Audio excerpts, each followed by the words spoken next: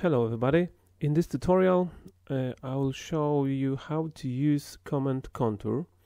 This is not well-known command but very useful when you're doing prototypes, when you're doing furniture design, when you're doing models, anything to show in business reality. So let's start.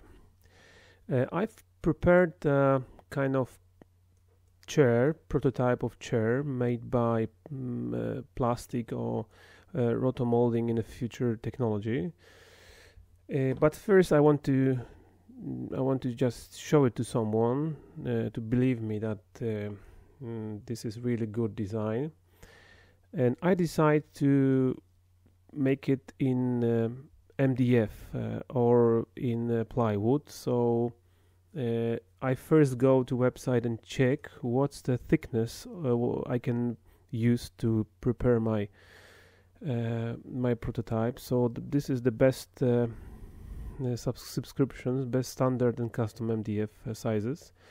So it depends, of course, of your CNC machine. I normally use 18 as a standard for machines because this is kind of good thickness, but you can, as much as you prefer, use bigger or smaller. All right. To do the prototype, I want to have slices of my prototype and then use the slices as a data for CNC machine to cut it. So let's have a look. You have to find the command contour and you have to select object. Of course, your object have to be in the 1:1 scale. And then I need to show what's gonna be the base plane. So base plane is gonna be that one. And now what's gonna be the distance between the slices. So in this case, I decided to be 1 centimeter 8 millimeters, 18 millimeters. So I just need to type 18 and press enter. And actually now I can hide my object and I've got only slices. This is very useful when you have machine and where you have studio when you can do it. I've been using this quite often. What you can do it now. So if you for example take the size of your MDF as a let be 90 per 60, 900 per 600, just for example. I have to set up top view. So I know this is size my machine can easily fix with no problem because I don't have a big machine. So I would be in trouble making big sizes. And now you just can take these slices and put them on your board. Well, I'm sure there is some kind of software which will use it, or will do it automatically. But if you want to do it manually, and you can easily use Rhino. You don't have to spend lots of money for really expensive software.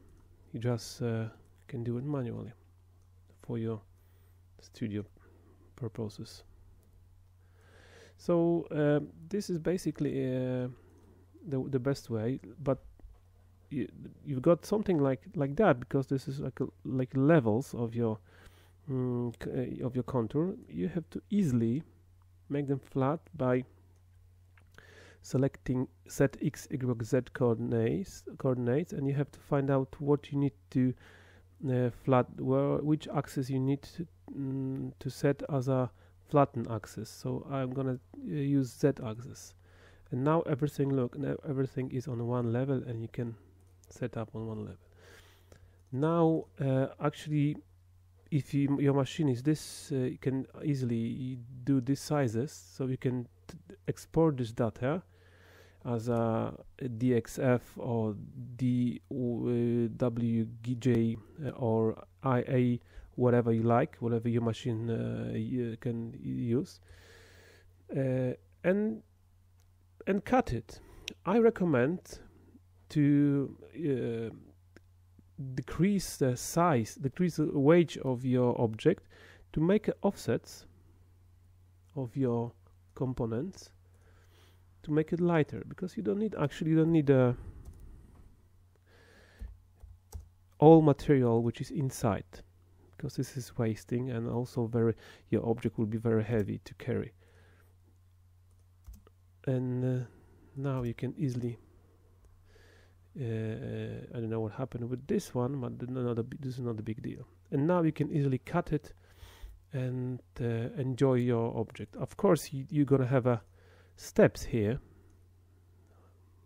like MDF edge steps, but you can work it out later with different materials. So basically, this is it. Enjoy.